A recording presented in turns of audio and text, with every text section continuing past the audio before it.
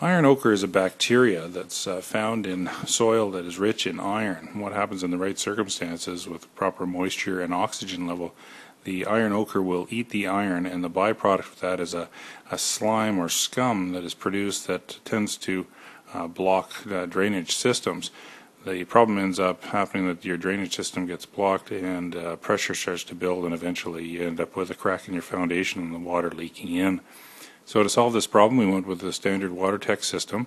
However, in this case, we added a vapor barrier and vent caps where you can insert chlorine tablets. The chlorine tablets then kills off the iron ochre bacteria and prevents it from clogging up your system. To ensure that the iron ochre gets destroyed, what we go with is a double sump pit system. The first pit allows the iron ochre to be killed off and settle to the bottom of the pit. So these chlorine, you put the chlorine into these caps within the WaterTech system once every few months or so, and it ensures that all the bacteria is killed off, and then the top water then drains into the second pit.